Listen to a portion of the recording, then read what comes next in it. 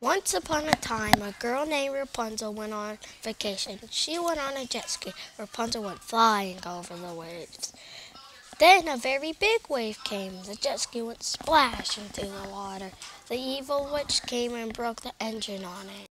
Rapunzel suddenly stopped and flew off this jet ski on a pretty green island. The witch appeared. "Who are you?" said Rapunzel. "I am the evil witch," said the witch. Rapunzel started screaming until the people heard her on the beach. A boy on the beach heard her. His name was Rumpelstiltskin. He got on his spoon and flew off. He looked all around. He saw a small island. He went down to see. He swooped down and got Rapunzel. Rapunzel almost fell off, but Rumpelstiltskin got her. Rapunzel forgot get her gold bracelet on the island. They went back to the island.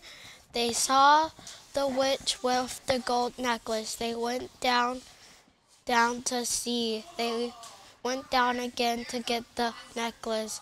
They went back to the beach and lived happily ever after.